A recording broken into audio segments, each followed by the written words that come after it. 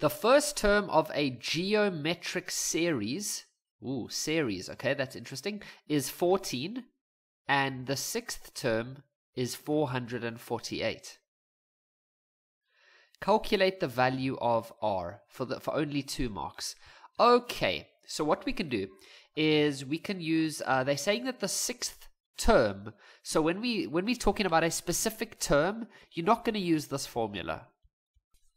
I know they said a series over there, which is that over there, but within that question, they're saying that the sixth term, so we use the Tn formula for geometric, which is this one over here, and they're saying that it has a value of 448, okay, A, R, and then N is the sixth term, so that's 5. But now they said that the first term is 14. So A is the first term. So that's 14. So I can just do that. There we go. Now I'm going to divide both sides by 14. And we get 32. Okay. Now you could use logs here. Or you could use the shift fact on your calculator. Shift fact of 32.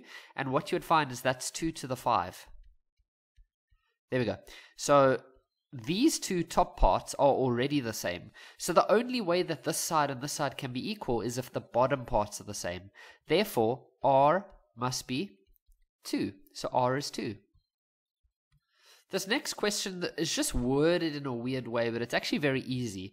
It just says, determine the number of consecutive terms that must be added to the first 6 terms of the series in order to obtain a sum of that. Now, you can actually ignore... You can say, determine the number of terms of the series in order to do that. Let's do that part first, and then I will come back and explain how to modify our answer. Okay? So they're just saying the sum is 114674. So because there's the sum, we've got 2 different formulas you may choose. You could choose whatever you like. You can choose this one, or you could choose where you put the r's first. So you either put the r's first, or you put the ones first. Students always ask me, yeah, but sir, doesn't it make a difference which one we choose? My teacher said we should, no, blah, blah, blah, blah, blah, blah, blah, blah, blah, blah. Just choose any one of those that you like. Okay. So, I'm going to just choose this one. What is wrong is if you put a 1 minus r at the top and a r minus 1 at the bottom. Keep it the same. That's correct. Okay, they said that the sum is that. So you say 114674. A, we already found out was 14. R, we already found out as 2. N, we don't know. There we go. Okay, now, what I would do here is I would just say 1 minus 2, which is negative 1. So we could say 114674 equals to that. Over that. I would then multiply this number to there and divide this number down there. So you're going to end up with 114674 multiplied by negative 1 over 14.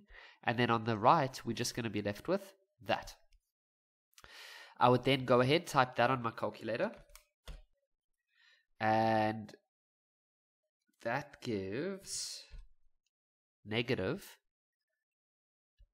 8191. Okay, now you can do this however you like, but I'm going to bring this to that side, and I'm going to bring that to that side. So we end up with 2 to the n equals to 1 plus 8191, and to end up with 2 to the n equals to 8192. Shift fact, you can shift fact this one, or you could use logs if you and logs are like having a thing, or I don't know, if maybe that's your thing, then go for it. No judgment here. I'm just more of a shift fact kind of guy. So 2n is equal to 2 to the 13, and therefore n would be 13. Now that's not the answer, but we're very close. So what that tells us is that there are 13 terms to be able to have an answer of that.